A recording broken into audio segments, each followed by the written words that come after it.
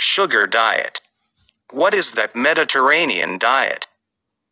The Mediterranean diet has gained incredible popularity after studies have shown it to significantly reduce your chances of heart disease, type 2 diabetes, and Alzheimer's.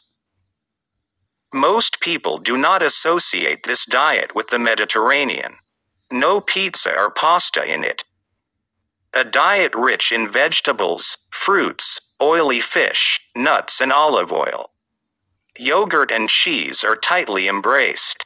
Just like a glass of red wine at the end of the day, although this is optional.